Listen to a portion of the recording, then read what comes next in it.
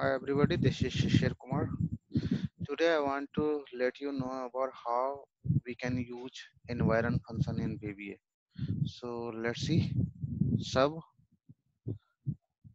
uh, environ function example. This is a name of the macro. Environ function example is a name of the macro. After putting this name, you have to click on a enter button. Then you have to go to write the environ functions.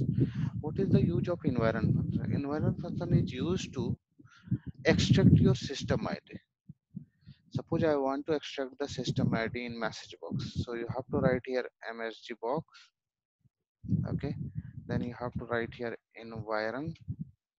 Write down a user name. It will give you system ID. This is my system ID. So you are looking here my system ID name. In case you want to take system ID with path, then you have to write here msg box environ, then write down here user profile. So this will give you complete path of the system ID. So I'm putting this line on comment, then you can run this code. You can see here this is a complete part of my system ID.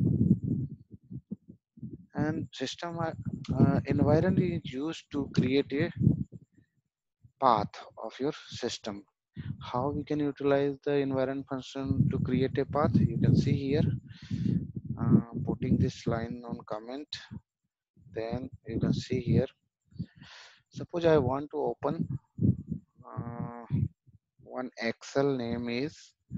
Suppose I have lots of Excel in this folder. You can see here. This is my complete path of this file. Any of this file. So environment function give me this path.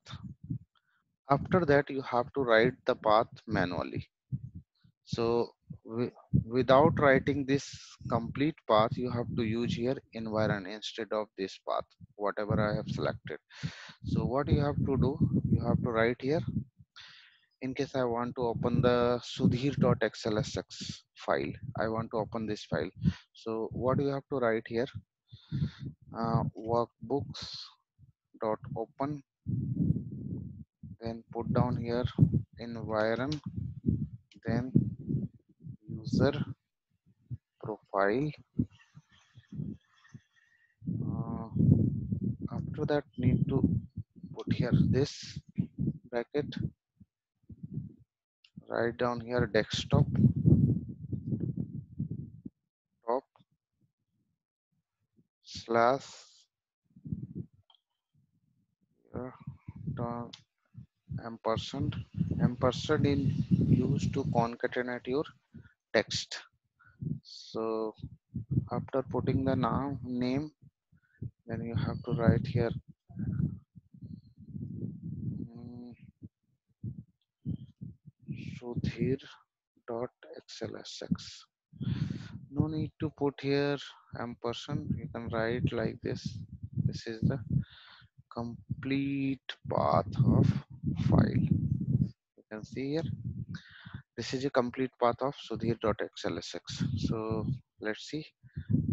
Now you can see here only one Excel is available now. So after running this code, you can see here we are getting error. You know why I'm getting error? Because my file is not available on desktop. My file is available on test folder. So I will have to write here test slash, then I need to run. You can see here my file is open. You can see here this is the sudhir.xlsx. That's it for today session.